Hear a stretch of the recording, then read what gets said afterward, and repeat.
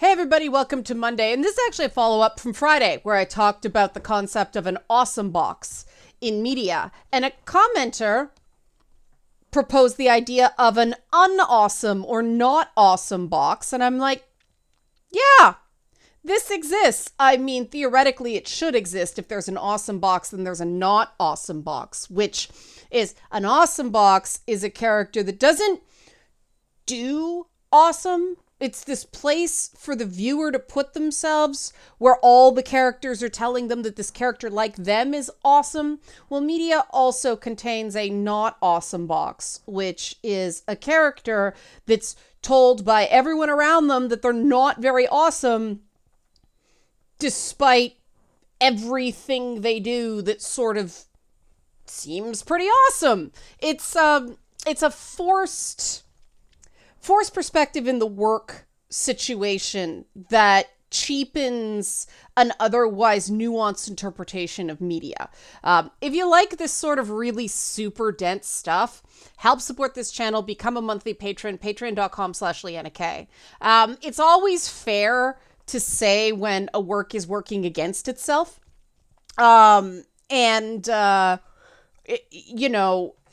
Having these sort of colloquial terms to identify specific instances that a work is working against itself they're useful shorthands, right? Now, I mean, sort of the classic not awesome box is Ebenezer Scrooge, though he deserves it. He's not a very good person.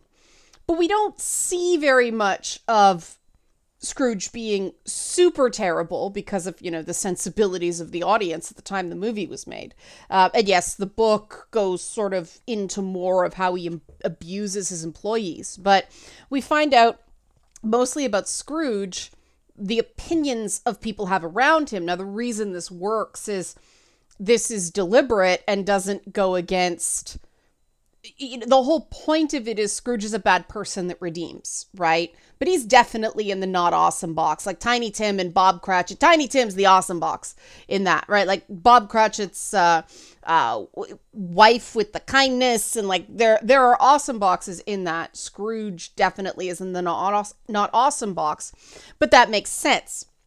There are others that, depending on the direction of a particular work, a character can end up in an awesome box or a not awesome box. The one that's probably the most controversial is the Merchant of Venice and the character of Shylock.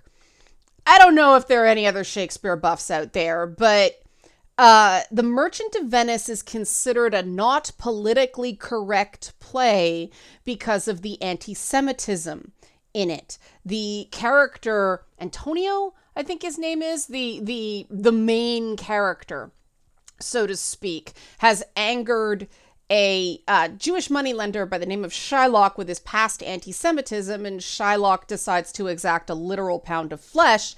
Now, Shylock is eventually foiled by anti-Semitic laws.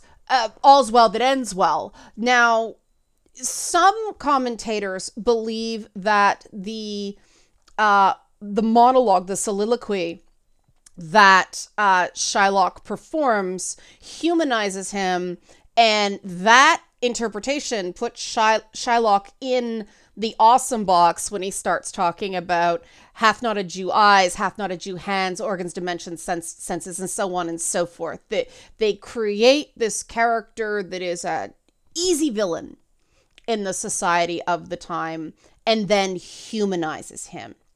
But other people claim that Shylock is put in the not awesome box by the play in the role of antagonist, and the ultimate ending where he is foiled and gets neither his pound of flesh nor the loan with interest.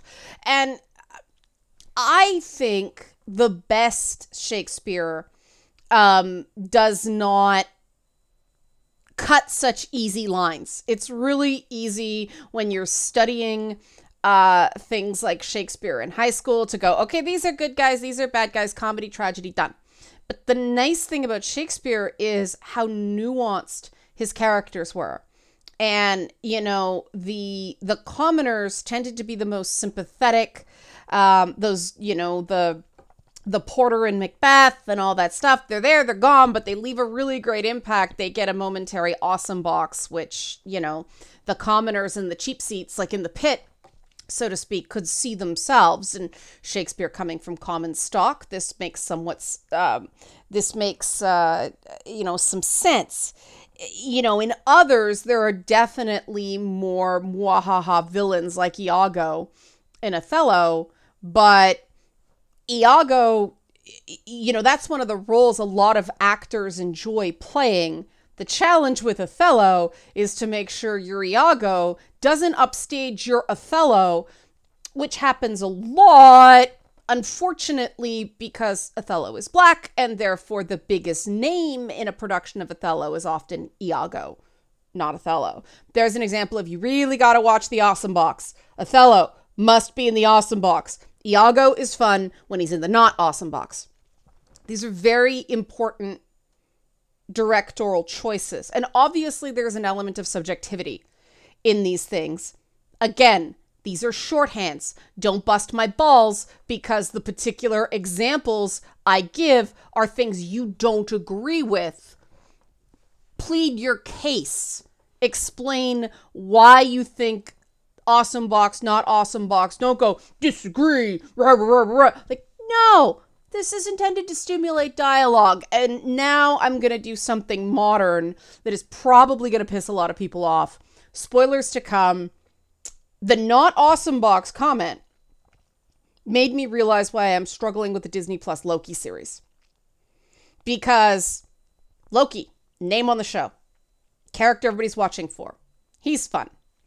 Most fun when he's not a complete asshole. They have screwed up that character terribly when Joss Whedon got a hold of him and took him from guy with disapproving father and daddy issues who ended up getting his mother killed. Very Shakespearean, as Kenneth Branagh intended in the original film, where they like shot for shot reproduced famous Shakespearean staging with superheroes. It's a pretty awesome film when you go back and look at it that way. And they were working with the flimsiest of source materials and basic scripts, and I really give them credit for that. But the not awesome box in that movie was, well, Odin. He's a jerk. But Branagh doing that Shakespearean nuance, it's only a partial thing. Like, everybody has their moment in the awesome box. And when you look at the first Thor movie, he's overbearing and narcissistic and a bully, and the first time we see him, he's slaughtering frost giants by the hundreds. So we go from narcissistic mass murderer in times of war to a more humble, relatable, likable character. But Thor is clearly in the awesome box, low-slung pants, broken coffee cups, and all, right? The story is about Thor and his journey. Well, we go over to the Loki Disney Plus series. Spoilers again. It's the exact same basic arc. Narcissistic mass murderer and something of a redemption arc that's far more messy because you don't cure narcissism by falling in love with yourself. However, the female Loki self is clearly the awesome box in that show. And Loki, the Tom Hiddleston Loki, the guy we all watched the show for because we like him and think he was done dirty by Joss Whedon turning him to Norse Hitler with a side of misogyny that made no fucking sense. He was mind controlled by the Mind Stone. Okay, does that absolve him of what he did? No, they continue to call him a narcissist and torture him mentally, and in one case, prolonged physical torture because he's in the not awesome box in his own show. And he's the one, you know, giving these longing looks to a female version of himself, meaning he's still a narcissist. Even though he says, I'm not like that anymore, this is the problem with awesome box and not awesome box. The tell conflicts with the show. And it was that concept of the not awesome box that made me realize this is the problem. This is the mess. This is the directorial fault in this show. Nobody wants to see the main character put in the not awesome box. We want him in the awesome box. It can be, you know, it can get more awesome as the show goes on, but we want him in the awesome box, not the not awesome box, saying how great the awesome box female character is. She changed her name. She's not the Loki. Okay, she's a Loki, but the box wine drinking alligator gets a better awesome box. Richard Grant, the guy who plays like old school. He's fantastic. He gets these great moments and, you know, great actor, everything like that. But those moments where we finally move him into the awesome box, right? Where he has these moments where he outsmarts the Time Variance Authority. He is in that moment where all the other versions of him are, or is he a variant? We don't know. It's messy. But, you know, they're all fighting and he's like, I'm in hell. He's the awesome one right there. He has this moment and Hiddleston is trying so hard. He is doing so much awesome box acting with the big theater stance and the hair flips that don't go anywhere because they've got shellacked mullet. I don't know if that's a wig or hair dye or whatever, but it does not move. It just, helmet head all the time, which kind of makes sense for the character, but still, he's trying, man. He's trying to make that character awesome. And the script and the directing are just fighting it. The reason that character is popular, because even at the shittiest writing, he was a fun, scene-chewing villain. Even when Joss Whedon tried to fuck it up for his own selfish, narcissistic... I mean, I don't think it's fair to call the character themselves a narcissist. It was written in places by a profound narcissist, but I thought we cleaned that up with Mind Control, right? We don't see a lot of narcissism in Loki's actions in that show. We actually see him being quite selfless, or at least other-oriented. He's driven by a curiosity, not an ego, and that is at odds with the constant accusations of narcissism and this and that, and let's not get into the labeling a character bisexual and then having him girl chase for 4 episodes. We're going to leave that there.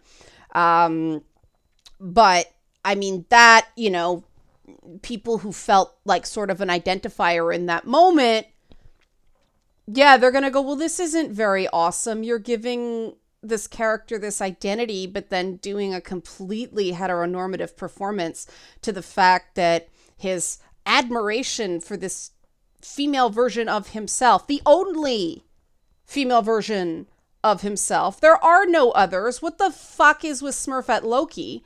But, you know, it diminishes not only the focus on his redemption, because it's the exact same thing they did with Thor, with, oh, he changed through love. It's fucking cheap, first of all, but also Thor was in the awesome box. We could root for him humbling. I really got bothered by that scene where he was tortured for laughs. Now, yes, the character has a history of being tortured for laughs, and I get that they were trying to continue that run-on joke element of the character. But again, when the character is acting like a megalomaniac, it's a comeuppance, right? You can root for the Hulk when he's going puny god, right? But when he's trying to do better, he's actually the one telling the truth and trying to help people from the machinations of we don't know yet, and he's being tortured in a time loop. That's torture. It's torture. Nobody deserves torture. Torture is a war crime for a reason. It's not funny. It's disturbing. And all right, fine. Yes, the TVA is a bad place, but again, there's the workings of a good show here. superhero Doctor Who. Fine. But you've got these big gaping holes with the awesome box and the not awesome box. And they get in the way of what made Falcon and Winter Soldier work, despite the fact that they had to rewrite the whole MacGuffin because it was a virus, apparently, and obviously can't for obvious reasons, right? But the camaraderie, the patter between Sam and Bucky just saved it. And Power Broker, I happen to love the actress that plays Power Broker. I really like her on The Resident, so it was nice to see her. But Power Broker's there. She doesn't get in the way. Yeah, you got strong female characters. She doesn't blow the vibe, right? And the gold in the early episodes with Owen Wilson and Tom Hiddleston just riffing, you know, and then you get all these, you know, Crisis on Infinite Lokis all fighting each other, and it's super fun, right? And then here comes the awesome box, and everything has to stop to remind everyone of how awesome she is, coming in to save the day somehow. And then it becomes Aladdin meets Sleeping Beauty, meets The Neverending Story, meets Disney pastiche, which is where these character studies tend to all end, because it just gets sucked into Mauschwitz, right? Excuse the somewhat offensive term. But this is directorial issues. This is the difference between the Shakespearean nuance that I talked about with The Merchant of Venice. And it's like, is Shylock a sympathetic character? Is he an unsympathetic character? Well, he's kind of both in equal measures, which is interesting because, you know, we're talking about a time where a time and place where Jews were seen as just nefarious because they lent money with interest, and the Catholic prohibition against that made them instantly immoral. But Shakespeare provided some nuance, right?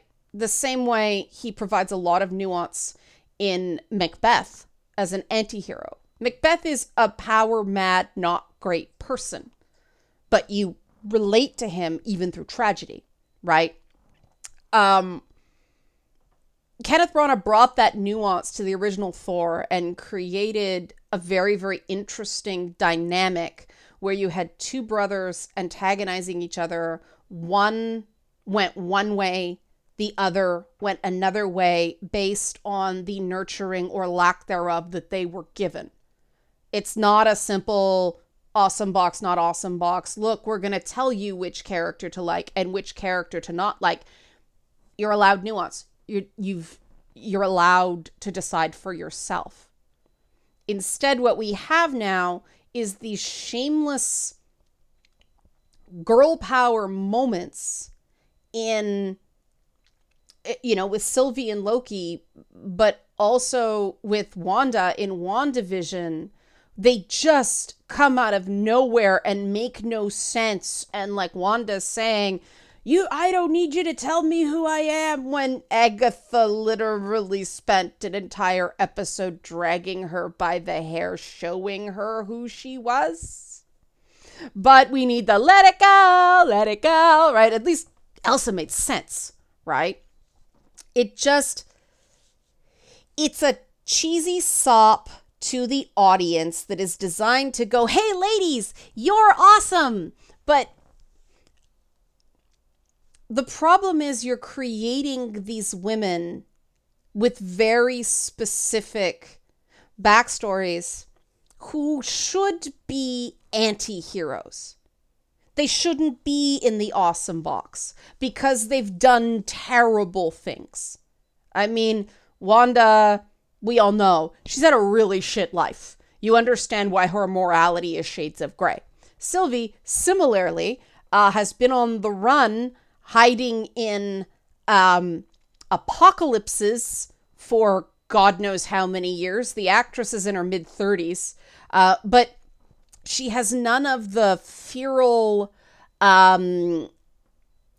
manic adrenaline energy that like somebody like a Hannah John Kamen would have brought to the part. She's already cast as Ghost, so she can't be both, right? But Hannah John Kamen would have crushed that fucking role. Like, we wouldn't have needed. Hannah John Kamen walks on a screen, you don't need to be told she's awesome. She exudes awesome. You know, that character should have been half feral, right? And she's just sort of suburban mom, kind of moral paragon that is killed and mind controlled numerous people. But we don't think about that. You know, the idea that you have the right to take over someone's thoughts, you know, that's not narcissistic. Not at all, right? No, she's awesome. She's in the awesome box. No, that doesn't allow people to say, that's interesting. She has flaws. I like her because she's interesting, not because she's perfected.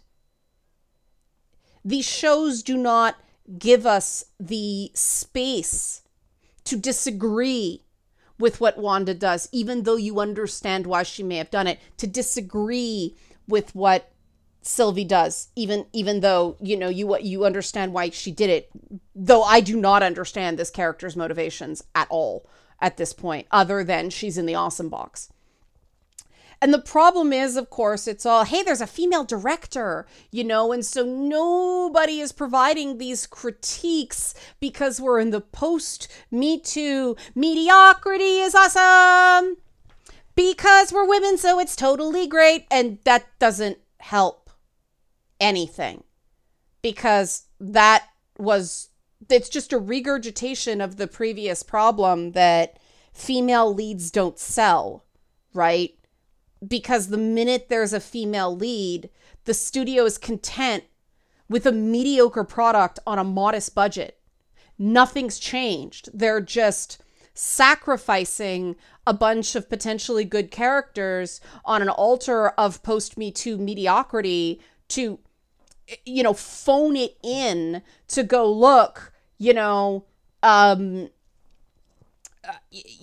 we have female directors. What do you want? Instead of, you know, Bryce Dallas Howard just cracked out a good episode of The Mandalorian. First time. She'd never directed anything before. Holy shit. Good for her. Right? You know, Patty Jenkins managed to create one really great Wonder Woman movie. Not perfect, but really great, despite a lot of studio interference.